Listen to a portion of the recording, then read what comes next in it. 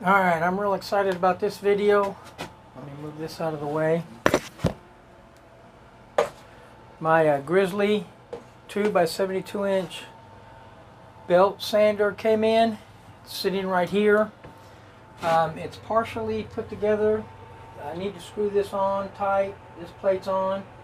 I wanted to see if it was going to fit. I wanted to see if all the parts were here. It looks like they all are, so I'm going to finish it up. Not going to do a video on me putting this together. There's a lot of good videos out there that do a good job. I've looked at a couple of them. The one thing I did do, let me get out of the way, electrician's tape, because I know I'm going to have to fix the tracking problems that these have, that they talk about. But I'm real excited about this. When I get it going, I'll do some videos of me actually using it and figuring out how to use it. I've had it turned on. I have a Harbor Freight. You can see it off to the side, a little 1x30. It's loud. I gotta wear air protection when I use it. Won't have to use air protection for this one because it's so quiet. But let me get this together, and if there's any problems with me doing that, I'll let you know. Otherwise, it's going to be put together the next time you see it, and I'm going to be using it. Well, I got the beast put together, and yes, I do need to clean up my shop. So let me talk about this. Excuse me. Got it put together. Went together relatively easy. I was real surprised. Directions were easy to read. I didn't have to refer to the videos. There's a ton of videos out there about putting this together. First of all, I paid $835. Now you go to a lot of the videos, they're $400, $500, $600. They're old videos, and that was shipping included. I got 2 packs of belts. That ran me, the total was $908. That included shipping. The question is it worth it? Yes, most definitely. This darn thing has really improved the time that it takes me to move steel, sharpen blades. I've only had it for a day and a half, and I've done already a lot of stuff. And I'm going to show you that in a minute. Now, let me tell you about a few things about this thing. One, you will notice this over here, this bar. I put that there because I put a wire brush on the end that you can see. That scares the bejeebies out of me. I was working in here and my glove brushed up against it, and there's quite a big pucker factor there. That just keeps me away from it when I'm more concentrating on the knife and not paying attention to that. That, for me, it's not an issue with the design. It's not an issue with the way they built this. I mean, they did a really good job. When you put this up and you look at that and you put one of the, especially a wire brush, you're going to have to decide if you want to put something up there to keep you away from it. Like I said, I brushed up against it with my glove and almost let a little out because it scared the crap out of me. Now,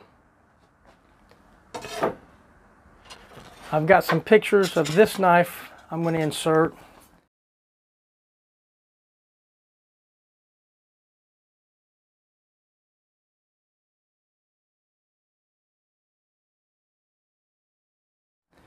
And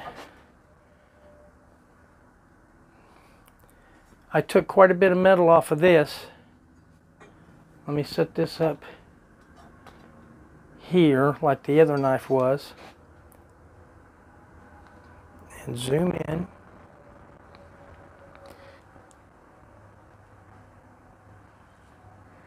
And you can kind of see how much it took off, and it only took a few minutes to do that. Now let me zoom back out, so this may be a while. That's what I was afraid of. Edit time.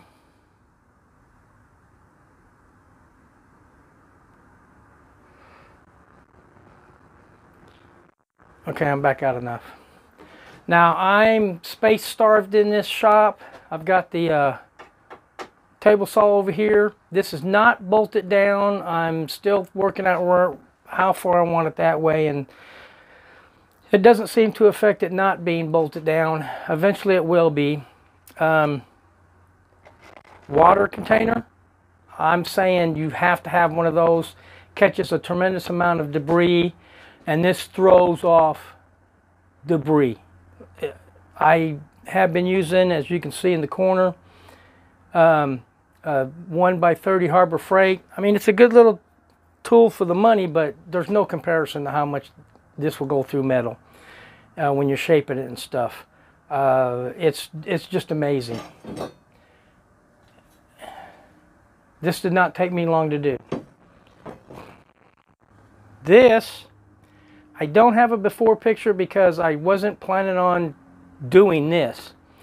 It was a lawnmower blade, quite a bit longer. The shape of the blade, I had to take probably about 5 inches off of it, maybe 6. And I took the blade, was just messing with it, and 30 minutes later I had it all cut down. And it looks like crap because this is one of my first attempts.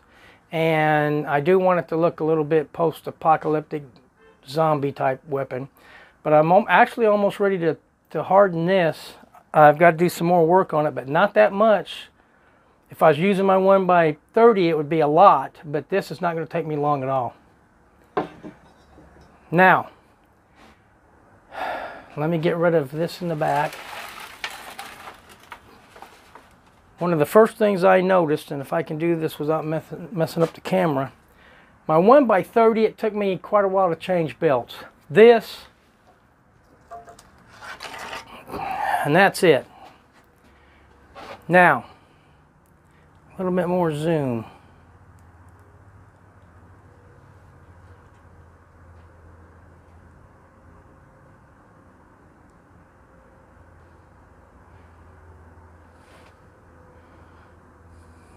All right. I did a lot of research before I bought this. I pretty much knew I was going to like it because I hours and hours of research on YouTube. This is electrician's tape. It has a tracking problem out of the box. You can put tape here or on the bottom wheel. It's got to be up here. You can add it to the bottom wheel if you're still having trouble. With this, I did not have a tracking problem. It solved it. All right. Let's get back out. Now when you put this belt back on, I absolutely love this.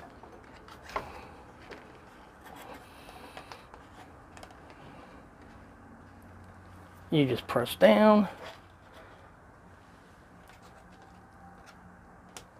All right, that's it. You're ready to go. Now for the loudness test.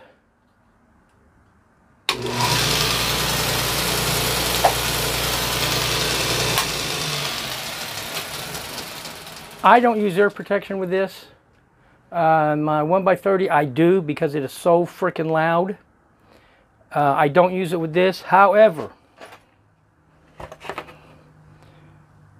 some type of face shield, eye protection you have to have with this. This throws off so much debris on the lower grits.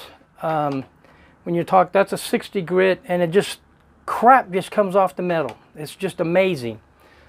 I wear a leather apron. If you don't, it's going to just blacken your clothes. Gloves.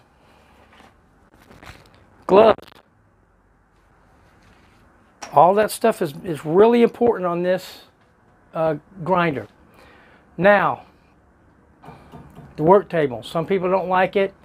My 1x30, I took it off. I don't use it. It didn't do the job. I couldn't get good 90 degrees on it. Right now I have it on. I think I'm going to leave it on. I'm going to do some experimenting, but I put that on the wrist, ground it down, and these are pretty sharp. I think with a little bit of practice I can get these to, especially right here, to be used on a ferro rod. So I may keep that. It's just gonna have to, I'm gonna have to use it for a while. But the bottom line is, I'm glad I got this. This is amazing. You're gonna hear people say, well, it's not as good as the other ones. Yeah, it's half the price of the other ones. This puts it at the high-end hobby level, or the low-end early professional wanting to start making money off of building knives. Now, I do art welding, so I'm going to use it in some of my art projects to shape metal. So it's kind of like a double whammy for me. But if you're thinking about getting one of these, it's easy to put together.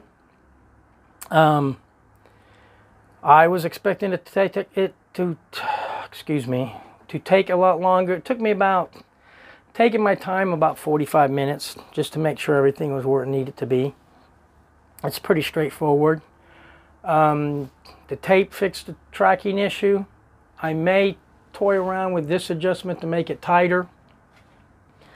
I probably will end up the plate, whatever they call this brace back here. I'm probably going to end up modifying that eventually, because they say the fiber material they use on it wears out pretty quick. I'll just have to see.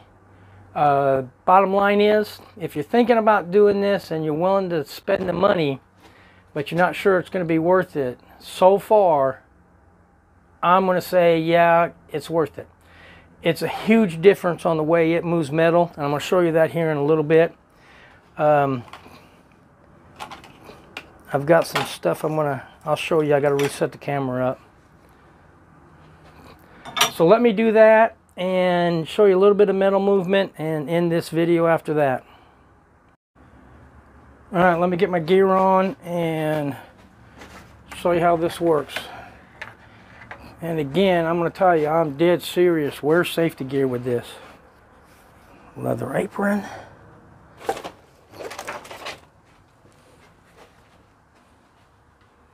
Mask.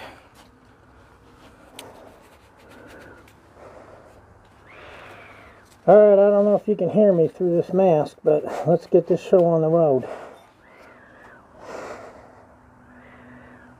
Alright.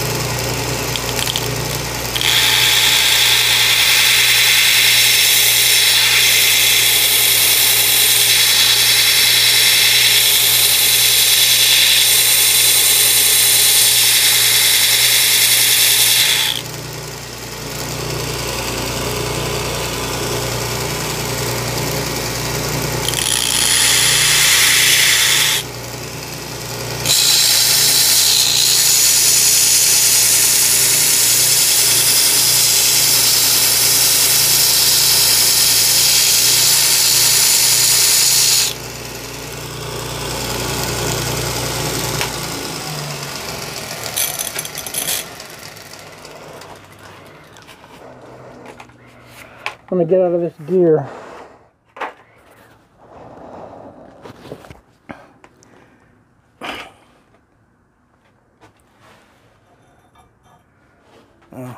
Maybe not all of it.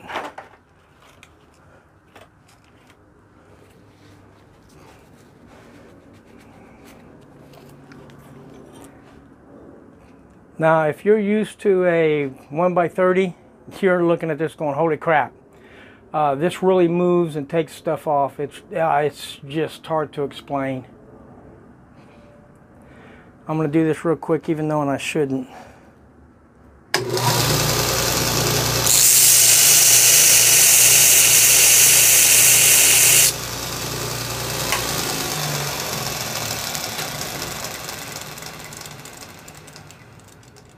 I mean, it moves it that fast. It's just amazing. If you're making knives or doing art and you need to shape or reduce or just sand, this will do it. This will do it quick. Now, and other videos will tell you this. This arm's adjustable. You can lay it down and put it at different angles relatively easy. I like mine at a 90. I put this at a 90, and I'm going to do some ferro rod strikers. I'm going to make some of them because I think I can do that with this. I could never get them at the right angle or the right sharpness with my 1x30 from Harbor Freight. The Harbor Freight's good. I'm going to use it for sharpening knives and kind of use it as a dedicated knife sharpener because it's really good for that. And they make all the belts in the world to do that. They make them for this too, but I think I'm going to dedicate this to just shaping. Bottom line is, it's worth it. I'm glad I got it. I'm going to be doing a lot of work on it. Yesterday I ran this. This motor got actually pretty hot because I ran it for a long time. And it didn't seem to bother it at all. So to wrap it up, like I said, it's worth the money. I'm glad I got it. You'll be seeing it some more in my videos. It does everything it says it's going to do. I looked at a ton of videos and I convinced myself, okay, I'll get it. I know there's going to be some things I don't like about it. And I'll just have to deal with that. It surpasses my expectations. I don't know why I thought there was going to be bigger issues with it that I was going to have to overcome. There is one that I just remembered. When you start using this and you hit that, it's going to want to pull it down. And I was thinking, holy crap, I don't know if I can deal with that. I may have to stick it on the wrist. And then I remembered the 1x30 did that a little bit, and I got used to that. It did not take me long to where that's not a problem anymore. And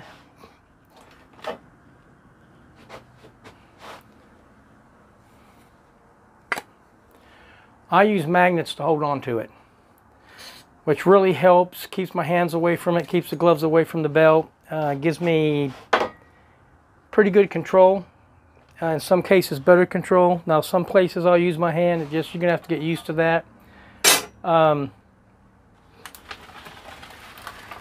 So in short, if you're thinking about getting one of these, I'm going to tell you it's worth the money. It's easy to put together. It's powerful. The power on this thing, if you're used to a 1x30 or even a 4x36 from Harbor Freight, is amazing. So far I've been able to do quite a bit, even more than what I thought I was going to be able to do, even faster than what I thought I was going to be able to do it. The jump between the 1x30 to the 2x72, it's a big jump, but it's not a hard one to make. I was kind of surprised how fast I'm getting used to the quirks about using a bigger, more powerful grinder. So to sum this up, yeah, if you're thinking about it, it's worth it. At least I believe it's worth it. And I would have no hesitation to recommending that people get this grinder, especially for what it's going to cost you to get one of the big ones. If you're jumping up from a 1x30 or a 4x36 and you don't want to spend thousands of dollars, right here it is. This is what you need. Well, thanks for watching the video.